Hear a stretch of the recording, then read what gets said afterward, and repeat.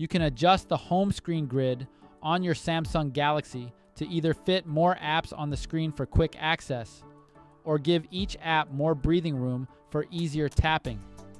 Think of it like zooming in or out on your home screen. This is how it's done.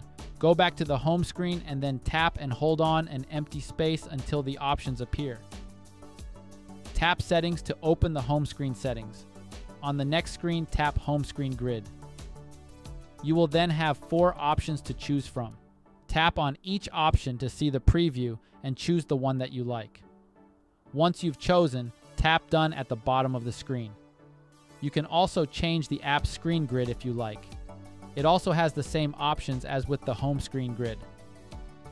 But for the folder grid, if you want to change it as well, you only have 2 options. And that's how you change the home screen grid on your phone. You can access the same screen by going to Settings and then tapping on Home Screen. We hope this guide can help you. Thanks for watching.